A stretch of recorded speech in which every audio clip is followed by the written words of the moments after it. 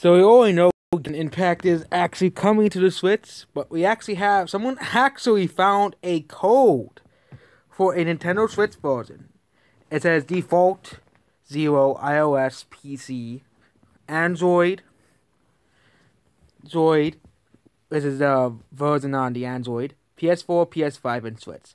I don't understand why people think, that there was this article that was going on that rumored the game is delayed. I think the game was originally meant to release around July because it is a free game. I think they're gonna release it later in the year. That's what I mean by delay. They're gonna delay it by a couple of months, basically, to get the game running perfectly on the Switch. Because the Switch is a weird hardware to develop for. It is a pretty weird hardware because because you have to develop for two modes for the Switch. You develop on the handheld mode and on the TV. That's why Switch development is so difficult for many people, for many developers.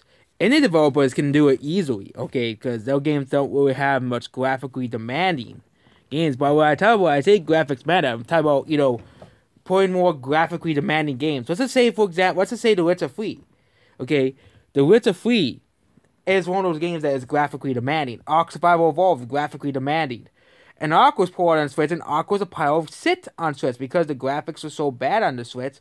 It runs even worse on the worst PCs. Okay, and on the worst PCs it runs pretty bad. I played Ark on my computer.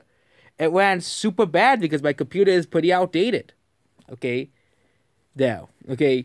but try to play a game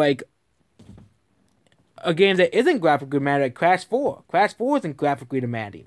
Minecraft isn't graphically demanding game either. Minecraft was ported to Wii U, and the Wii U is even weaker than the Switch. Okay, because on the TV, the Switch actually is 1080p. But on the handheld mode, it's the same level as the Wii U. Okay, but you're talking about graphically demanding games like, Call of Duty, the new Call of Duty games, most of the next-gen games, okay, Doom Eternal, which was ported only digitally on the Switch. Doom Eternal is a pretty graphically demanding game as well. And now we have Genshin Impact, which is on the lower side of graphically demanding.